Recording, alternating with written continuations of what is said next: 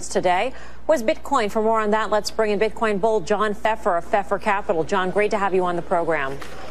Great to be here. I want to go right to what you were predicting at the conference, and that is that Bitcoin will rise to no less than 90,000 and potentially as high as 700,000.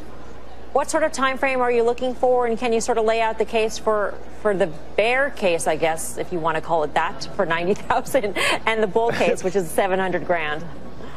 Well, sure. The bear case is zero, but okay. Listen. These are all. I think people should think about crypto assets, Bitcoin, as a venture capital investment. They could go to zero, but there's a chance that they could be worth much more. In the case of Bitcoin, the $90,000 price would be what it would be worth if Bitcoin became equal to private gold bullion holdings, about $1.6 trillion of total value compared to 150 billion or thereabouts today.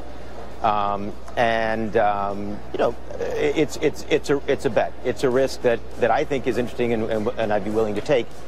On the higher end, you could get to higher values if Bitcoin becomes a major reserve currency, i.e., you know, countries begin to take Bitcoin into their reserves, and in that case, it could reach several $100,000. I think the probability of that is lower, but it's certainly a possibility, and that's what you do when you make a venture capital investment. You're betting on potential outcomes.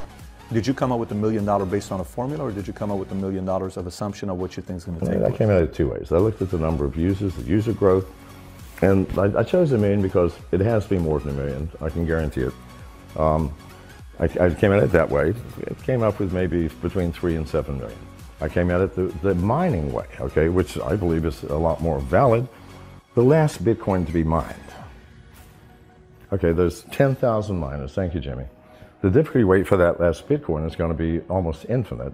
It's going to cost $4 to $5 billion to mine that last coin, and miners are going to do it. The value of that coin has got to be more than the work put in to mine the fucker.